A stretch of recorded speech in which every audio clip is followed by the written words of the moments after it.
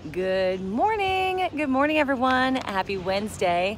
You know what time it is. It's Coffee with Candice time.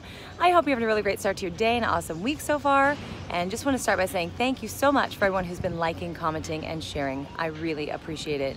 So obviously today I'm not in my office. I'm actually in New Orleans, out here right off of Canal Street. Try to find a quiet place just to chat with you guys as we do every Wednesday. So, you know, if you show up, I'll keep showing up. So thank you for tuning in. Let's just get right to it. This week's topic is inventory. And more specifically, what does that mean for you as a seller as far as what is the inventory doing currently?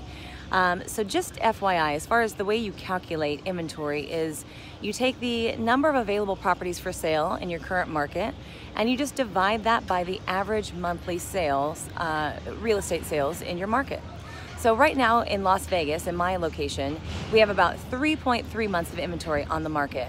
That is just over double from last year. And so what that means for sellers is that there's more competition out there.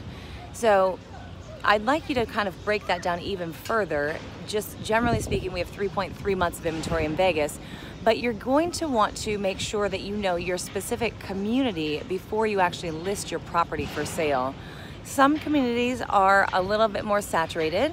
Some have more turnover.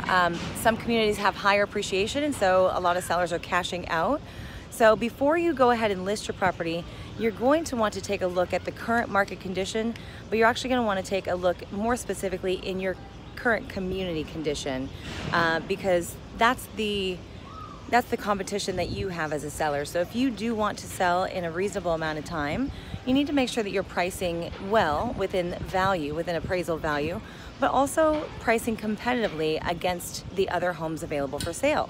You want to make sure that you have the property looking nice, that it's clean, updated, just super easy to show, super clean, and easy to get as many buyers through the property as possible so that you can sell in the quickest amount of time for the highest amount of money.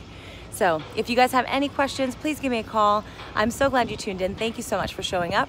I will be here for you. Vanderbilt Realty Solutions, I'm here moving you forward. Let's chat.